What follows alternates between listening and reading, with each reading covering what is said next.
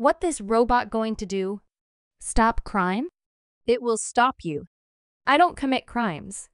By the way, that robot is slow. You know how I feel about slow robots. They are boring.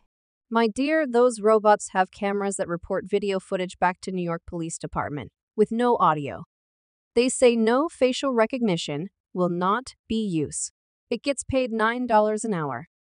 $9 an hour? Yes, What it's going to do with the money? that's used for maintenance and fees or renting. I assume. That robot name is the Nightscope 5. They nicknamed it K5 Autonomous. Its purpose is to stop crime at the New York subway station. Lowe's also is using the K5 security robot. I won't be surprised if that robot gets vandalized by criminals. There are a variety of clips of Uber food delivery robots being pushed over and kicked. This robot will be recording any criminal act, especially against it. Also, it weighs about 390 pounds. Good luck pushing that over. It's been around for years. No stories of being pushed over. If it's near the subway station, what if someone push it on the train tracks and the train smash it?